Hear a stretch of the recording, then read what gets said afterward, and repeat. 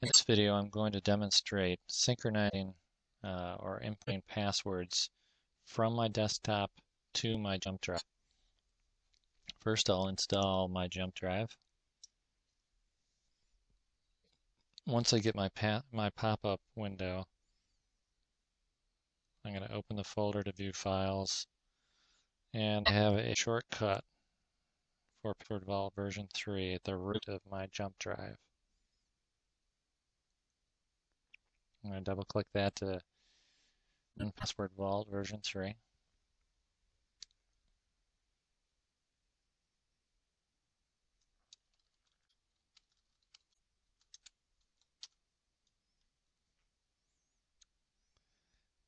So running my Password Vault from my jump drive, I'll go to File and Import Websites.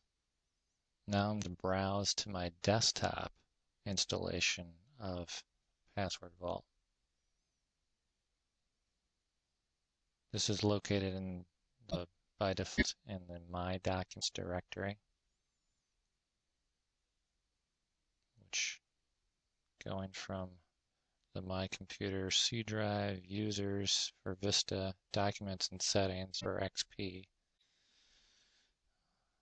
In this case, I'll be importing from my wife's directory. Documents, Bayview Software Solutions folder, password version 3, and select the DB folder underneath Password Vault. I'm going to enter in the username for that installation of Password Vault, and then click Import.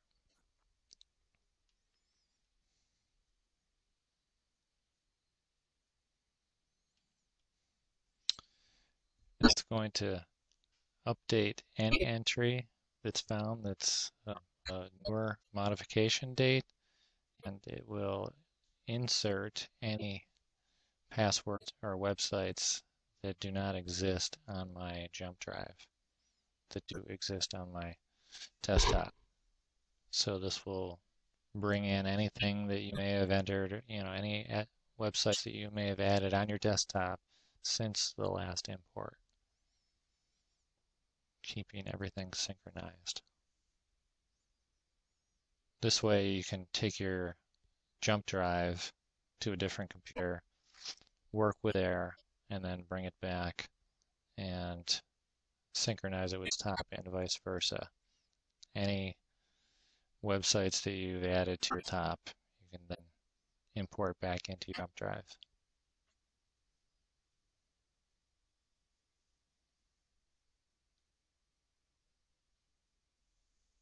This takes a little longer because it is a jump drive, but that's the procedure. Once the import is complete, there will be a message box that pops up that indicates that, and my jump drive will be in sync.